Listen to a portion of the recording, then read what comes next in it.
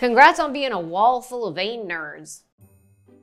So what we usually... Oh, so you're gonna scan my legs with a radioactive machine? No, this is actually an ultrasound, so no radioactivity involved. But I have to drink the lube. That's ultrasound gel, and why would you do that? No. That was a test.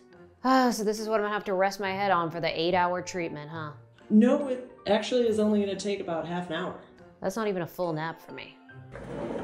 So is this what I'm gonna have to live on for the next 3 weeks after I get my treatment?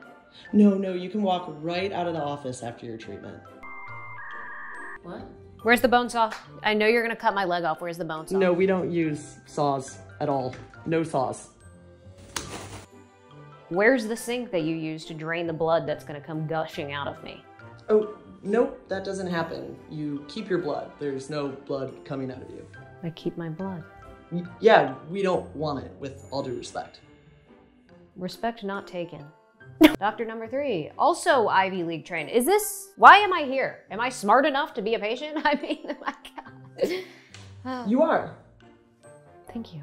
Love this big old paperweight. Thanks, that's actually our IAC accreditation. I'm not touching it. I'm not touching it. I'm not touching it. I'm not touching it. It's not that complicated. It's vein treatment.